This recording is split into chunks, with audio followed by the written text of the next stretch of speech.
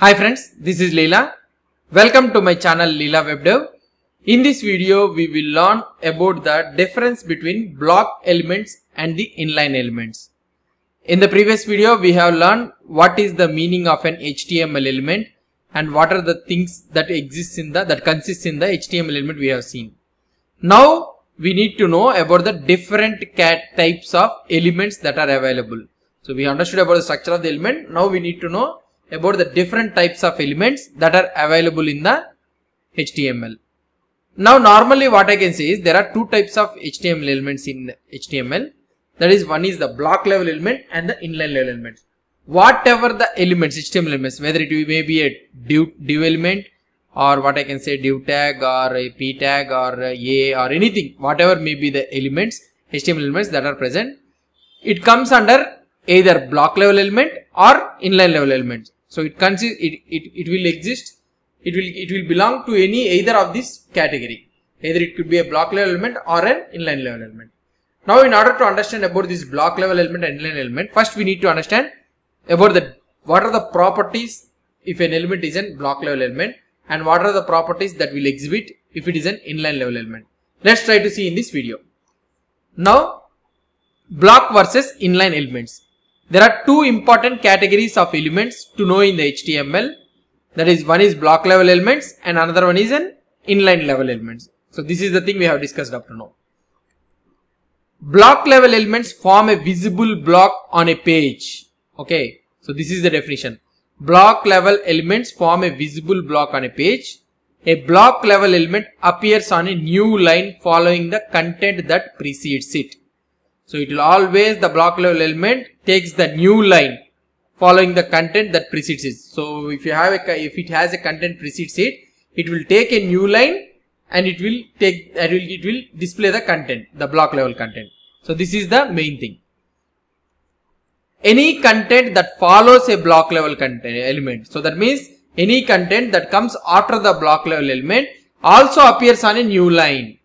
Block level elements are usually structural elements on the page. So these are usually structural elements on the page. For example, a block level element might represent headings, paragraphs, lists, navigation, menus or footers. So the block level elements which comes under the block level elements are headings, that means h1 tags, paragraphs p tag, list means ULLIs, navigation nav tags, menus means normal things, and footers. Block level element wouldn't be nested inside an inline element. This is another condition, another rule. A block level element will not exist inside an inline element. Okay. So it will not be, block level element will not present inside an inline element. But it might be nested inside another block level element. And block level element can exist inside a block level element, but a block level element will not exist inside an inline level element. So this is another rule. Now comes to the inline level element. Inline elements are contained within the block level elements and surrounded only small parts of the document's content. So it will take whatever the content that is sufficient for that one. So whatever the width that is sufficient for that content, it will take that much part only. It will not take the entire line. Whereas inline level elements. Inline element will not cause a new line to appear in the document. So inline level elements will not take a new line, will not appear new line, whereas the block level elements will take the entire new line. It is typically used with the text. For example, anchor element creates a hyperlink and elements such as em or strong creates emphasis. So this is the difference between block level elements and the inline level elements. Let's try to see the practical representation of this one, how the block level elements and the inline level elements behave in the HTML document. Now I have opened here HTML thing. I am creating a new file, something like sample.html. Okay, sorry, let's rename this one sample.html. So we need to create the file name using like this, something like sample.html. So this is the file name. So .html is the extension. So .html is extension. By this we will be able to know that this is a HTML file. Now let's try to do HTML and all those things. So I am writing the wireframe for this HTML thing. We'll discuss about these all things. What is a doc type, what is an HTML and all those things we'll discuss. So let's try to see. Now about the block level elements and the inline level elements. So here I am having a div tag. Okay. So I am taking a div tag. So this is a div tag. Div tag is a block level element. Now let's try to see. It's a block element. Okay. Now here I am writing that I am a block level element. So this is the block thing. So now comments we should give something like this. Okay. So this is a block level element. Now let's try to see what could be the output. So if I want to see the output, I can open it in the live server. So let's open this one. So this is the live server. So here you will be able to see I am a block level element. So this is a block level element. So you will be able to see the content that is visible here. Now what I will try to do is I will try to do this. I will try to copy and paste the same content here. I am a block level element. Now what will happen here? Now let's try to see the output.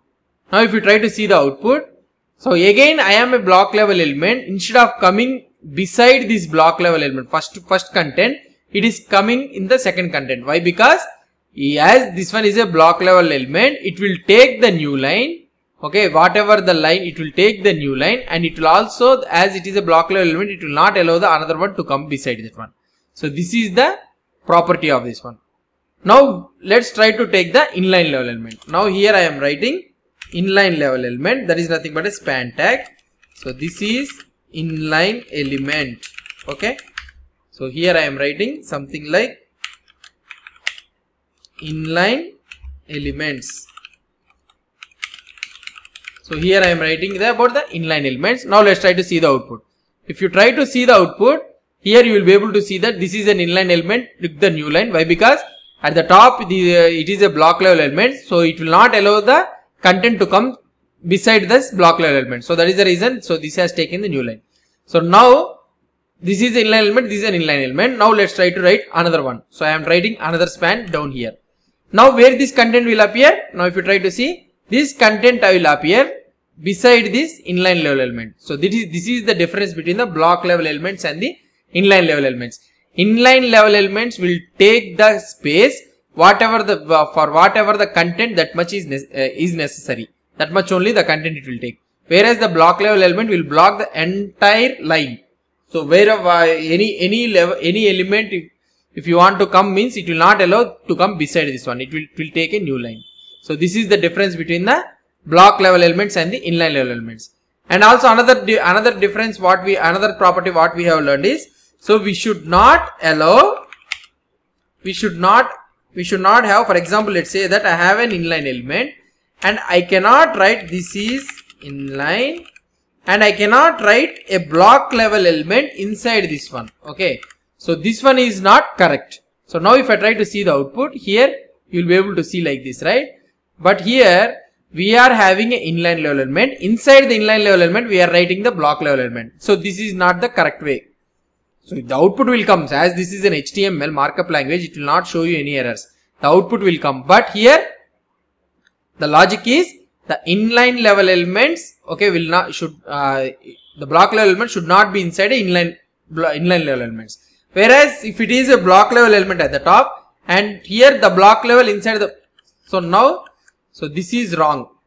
Okay. So this is wrong. And what is correct is, for example, if you are having something like block level element at the top, okay, block level element at the top, and here this is a inline level. So now this one is supported. Okay, this is block inside, sorry, this is inline inside block. Okay, so now this is supported. Now if you want to have a block inside block also, it's fine, it's correct. So you are having a div, and if you want to div here, so this is also supported.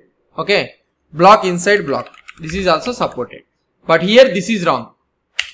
Okay, block inside block present inside inline, wrong. Okay, so this is the difference. This is the main rules that you need to remember. So block level takes the new line, Inline level elements will not take the new line, and also inside the inline you should not add the block level elements, whereas in the block level you can add the block level elements, or also you can add the inline level elements also. So this is what the difference between block level elements and the inline level elements. Hope you understood about this one. If you have any doubts or any suggestions, please post the comments below to this video. And if you like this video, please do support me by subscribing to my channel. Thank you.